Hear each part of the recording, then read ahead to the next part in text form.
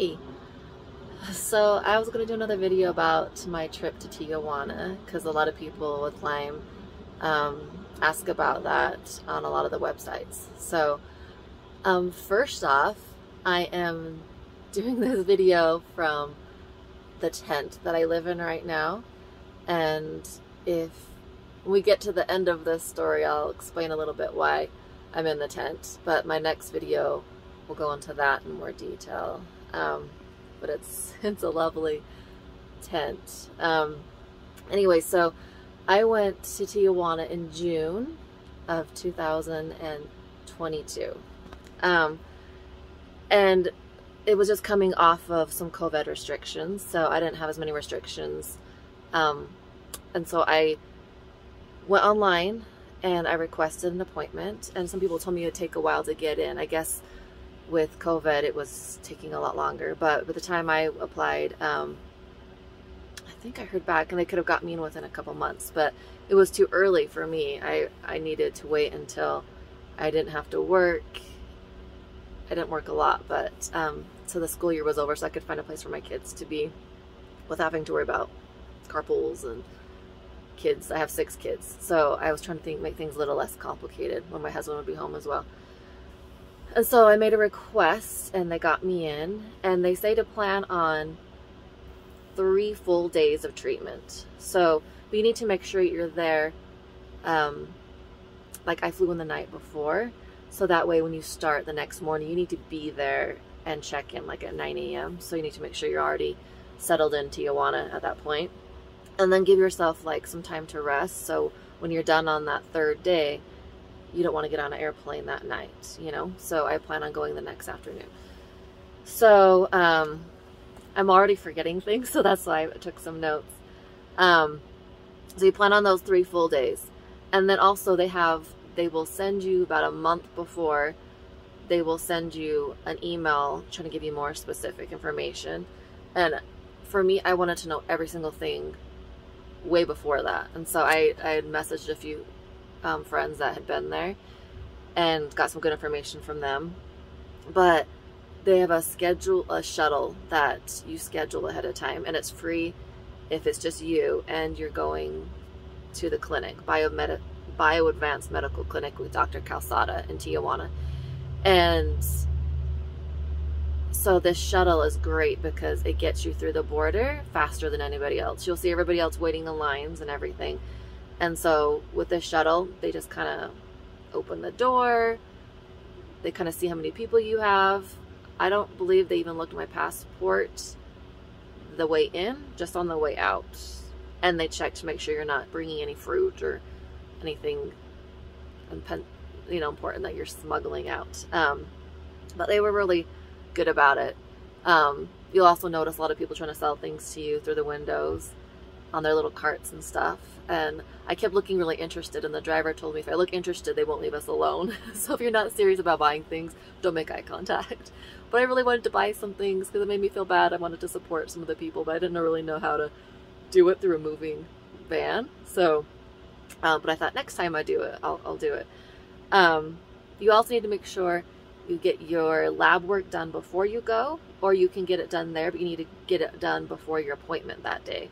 So if you start checking in at 9 a.m., you need to get your lab work done like 7:30 that morning in their lab that's like in the basement or something.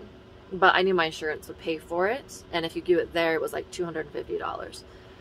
So I figured I'd get it done free with my insurance before I went, and they give you a list of labs they want you to get done. So that's the route that I went with that.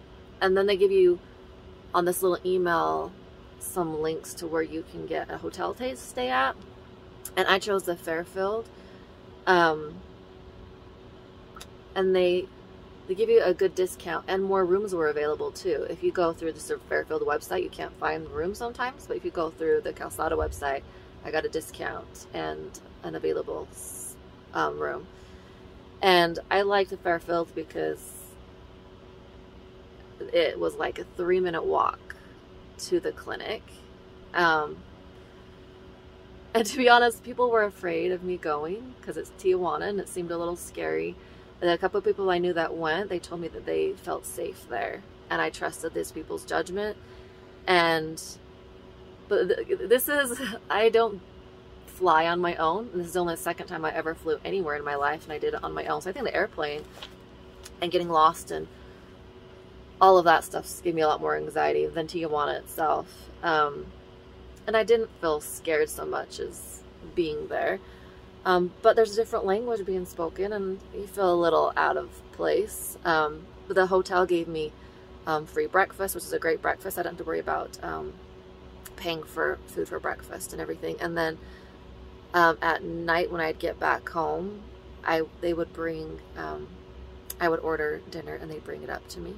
And so I thought that was nice because I was tired, and they were really nice, and their food was really good, pretty good quality, and the prices were cheaper than probably Utah, where I came from. So that was nice, and everybody at the hotel was really nice. Actually, the first day I was really nervous about just walking around the Tijuana streets to figure out where the clinic was, because I didn't know anything about Tijuana streets or buildings, and I tried to do a Google Maps, and it really confused me. So this cute little lady at the desk, she actually walked me there my first time, and just one of the hotel workers, and so I thought that was super, going out of her way, and I liked the staff that was there.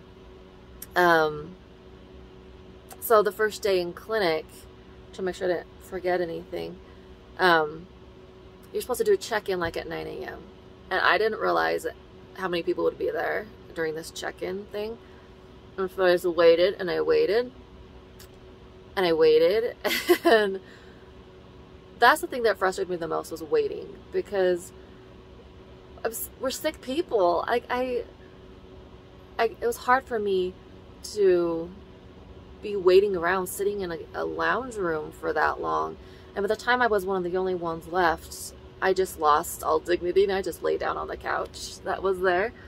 And apparently I had to wait a little bit longer for that, because Dr. Calzada usually gives a lecture like every 3 days for the new people come in every 3 days, and he couldn't do it that day. So at 10 o'clock, when he would have been doing a lecture that I would have been listening to, I was just waiting on a couch, basically like sleeping on a couch. It was up to 3 hours. It wasn't like, oh, I waited half an hour, I was getting impatient. I was there on that couch for 3 hours, and I felt like I was paying enough money, and I was coming a far way that I shouldn't have to be waiting 3 hours. Like, tell me to go back to my hotel and wait there or something, right? So we were waiting to get into the doctor, who would then kind of make your schedule, see what kind of things, treatments he wanted you to have.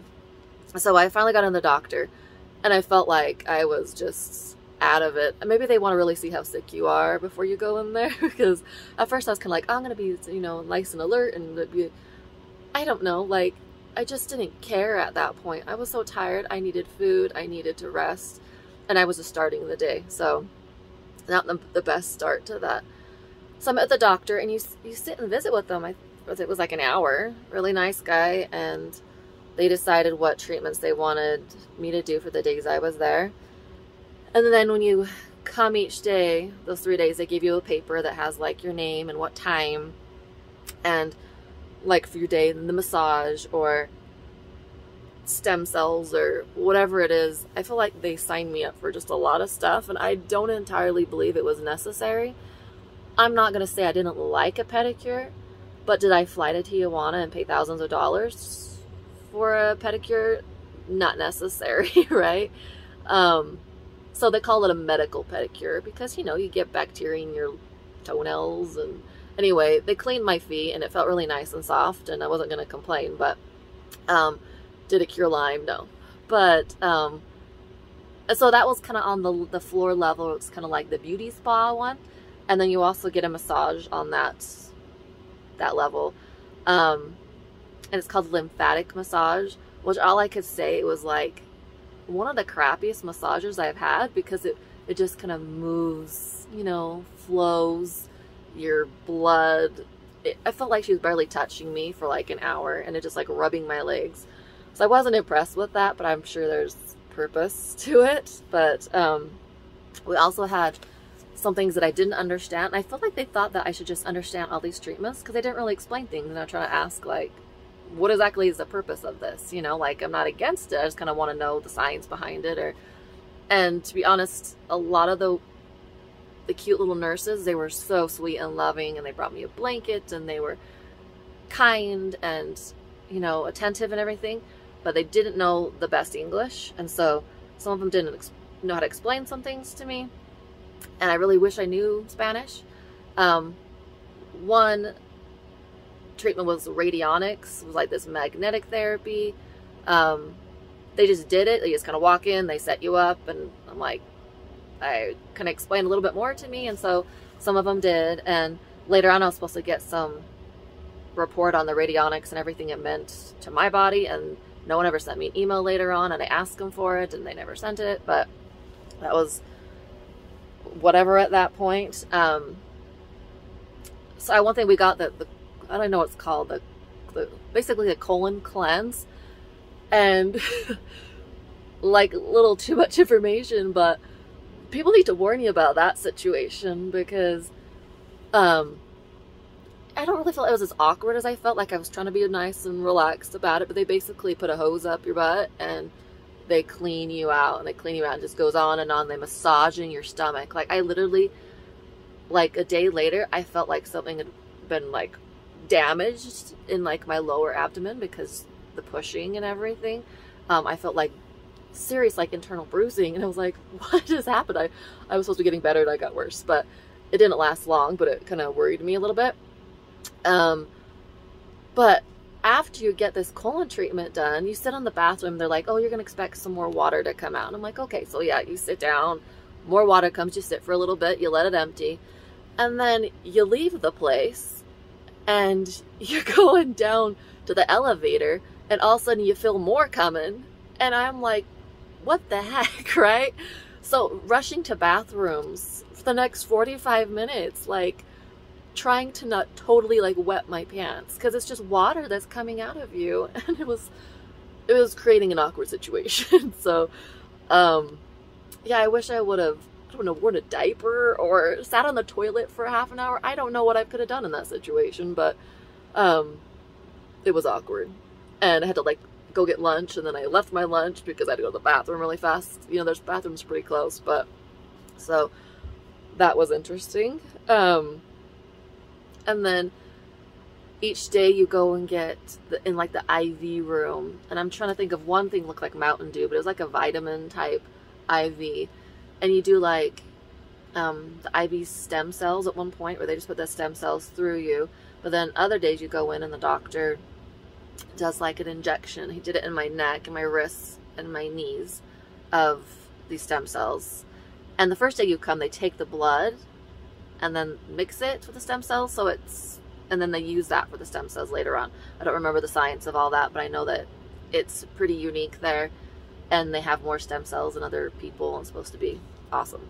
So I did end up getting that lecture with Dr. Calzada just the next day, so he gives a lot of really good information. And I remember as he's talking, I mean, there's only like 25 of us in the room, and it felt pretty personal, but like I remember I was like trying not to cry the whole time and look stupid, but to have a doctor talk about Lyme disease, like it's a real thing. I mean, I had 20 doctors before I got diagnosed with Lyme disease in Utah, and just the way they talked about it, and that, you know, it wasn't crazy, and it was just nice to be in good company like that, where doctors were listening to you and were trying to treat you for something that other doctors had patronized you for. So I really liked listening to him.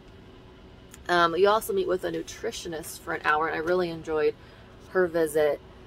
They kind of like, you do this little thing where it kind of tests like a bunch of things, I don't know, dehydration and muscle mass, and, you know, and decided where the bulk of my fat was, and then kind of helps you create like a nutrition plan. And I was already doing pretty good of nutrition, but she mentioned a few things that I could change with, like eating oatmeal every morning, that maybe I could add more nuts and a protein to it, and not just have just the oatmeal itself, you know, to spike my blood sugar in the morning. So, and then they print some recipes out for you, they talk with you, and I was just trying to remember, she said something that she told me to have more grace for myself, and I thought that was just great for coming from a nutritionist, that to not stress myself about being perfect, about the food I ate, and that sometimes when you stress so much about eating the wrong food that it's going to make you sick because it has inflammation, or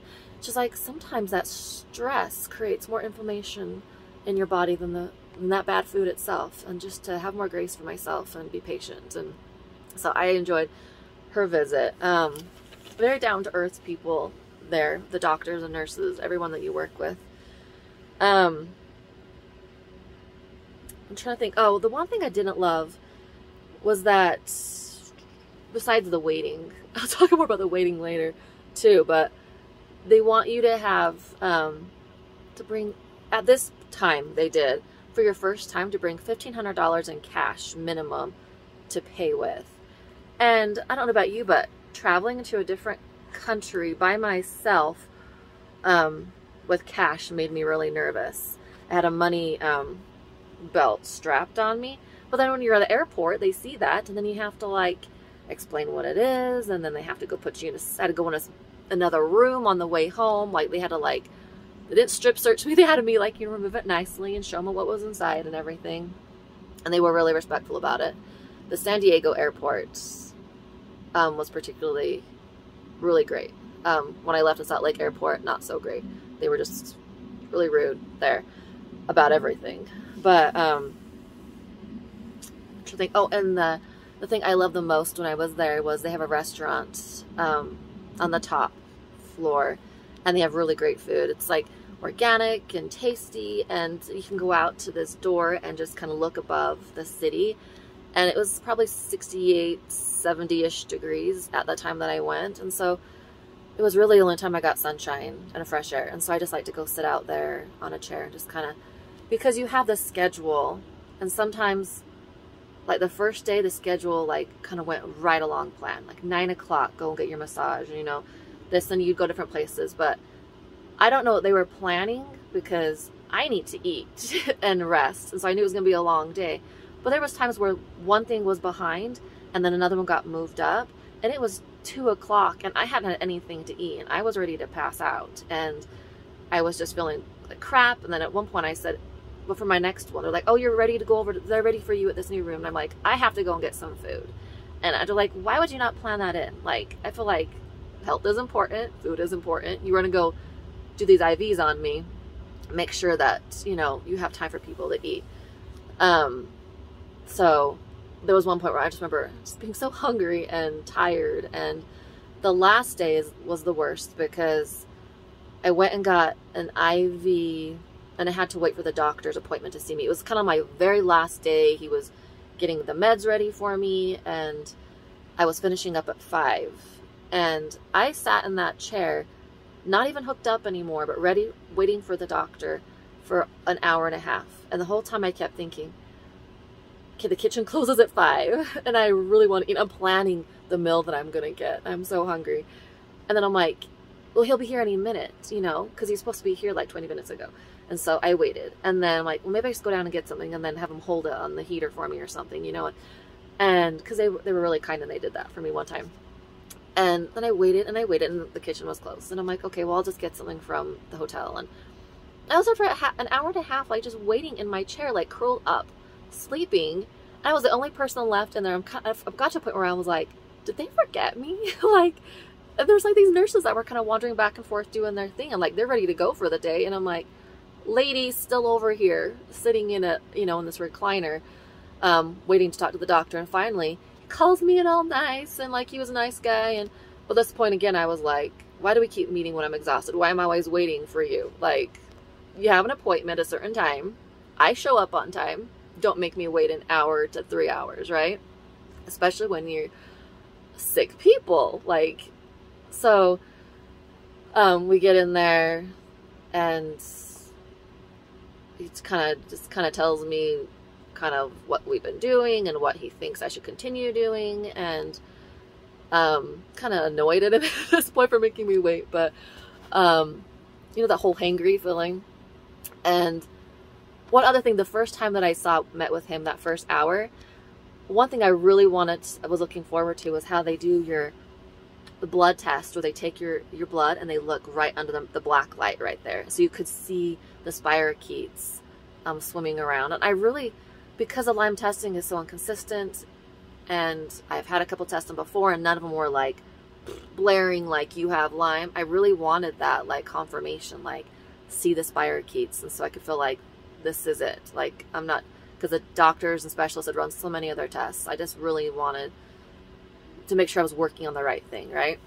And no one, he never ever told me really like, you definitely have Lyme, this is what we're working on. I felt like he was like this generic thing that they do with everybody. We're going to give you all these treatments. We're going to, which is all good stuff. We're going to give you these stem cells and we're going to clean you out. We're going to give you massage. We're going to do the radionics and the magnetic therapy and all these IV, you know, vitamin treatments. Everybody can benefit from that. A lot of people there was 2 other Lyme patients there, but some of them had MS, some of them had Parkinson's, some of them just had injuries from like sports and stuff. They were getting stem cells. So, and cancer, like it brings a lot of people there. So I kind of felt like it was just like, this is what we run through everybody when we go. And we looked at, you know, he puts this big screen in front of him and looks at my blood, and you could see that like, I'm not even gonna remember the exact doctor words here, but but my cells, like, you know, they weren't shaped smooth like they should have been. Like obviously there was some issues going on, and he was mentioning, oh, this looks, you know, like dehydration, this looks like, you know, this, and he's like, maybe that thing right there looked kind of like a baby spirochete, like possibly. We found nothing that was like spirochetes swimming all over the place. And he just kept looking over different areas, and he's like, that's possibly like a baby one. And I was like, okay. So I never got that confirmation that I wanted. I was kind of like, that was fun.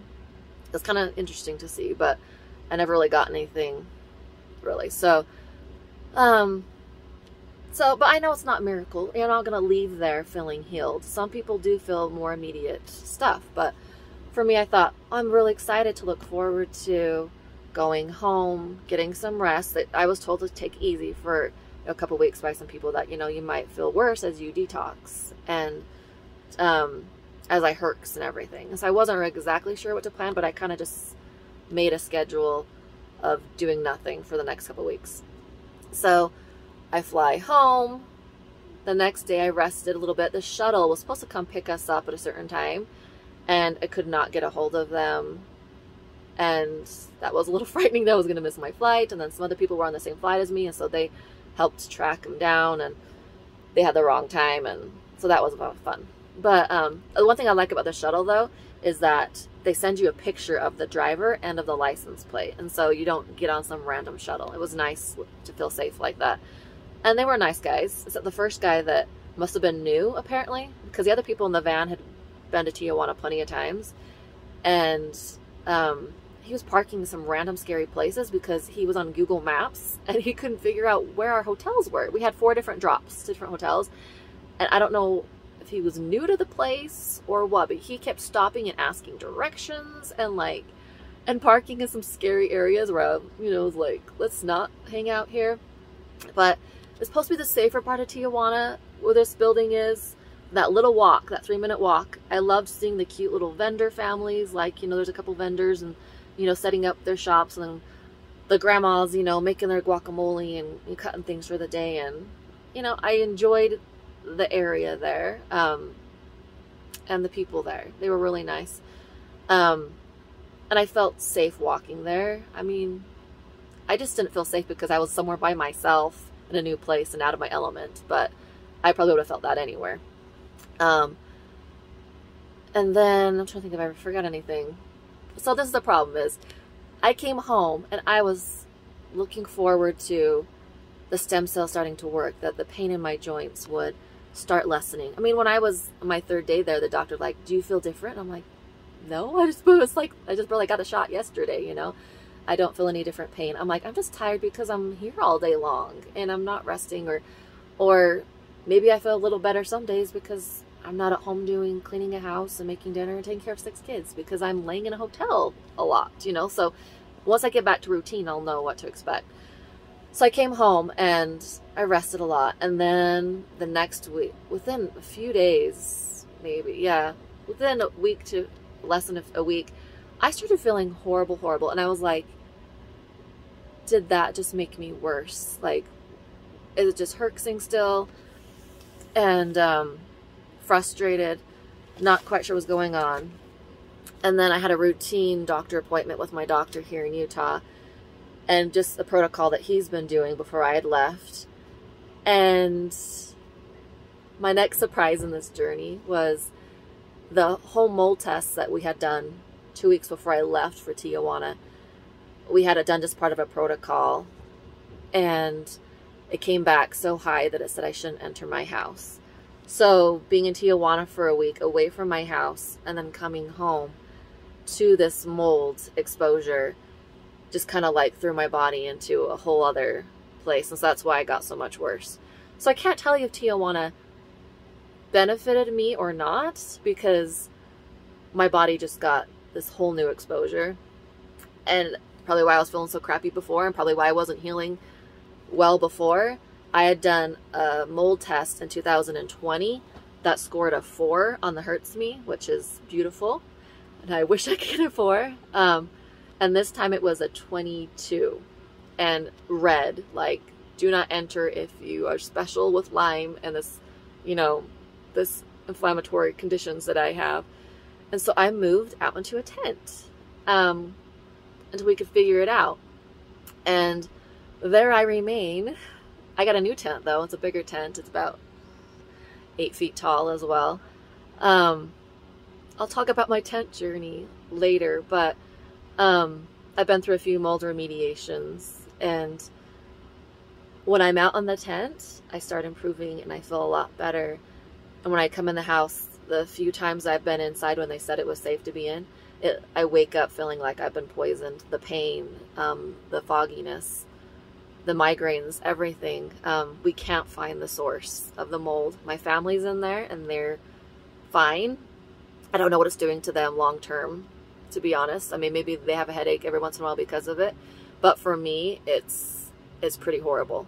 Enough that I'm living in a tent and it's, you know, 10 inches of snow outside, and, you know, it's been 10 degrees at night, but I have this cute little heater, so I'm warm, but it's not ideal. And I've been here since July, and it is January, so I'm going on, I'm past 6 months now of living out here. I'm on my deck in a tent. So I'll talk more about that later. But so my next journey is Lyme to mold toxicity and my mold journey, which is not over. So maybe I should just wait until I find the ending, but there might not be an ending anytime soon. So post any questions you might have about Tijuana that maybe I missed, and maybe I'll have an answer to it. I do know that I asked some people that simple things like it's cold in the building, so even though you're in Mexico, it's not a warm place. Like, I was like cold. I left Salt Lake City at like 99 degrees and came to Tijuana in less than 70 degrees, and so I was wearing sweater and jeans all the time. So let me know if you have any questions. We're glad to help.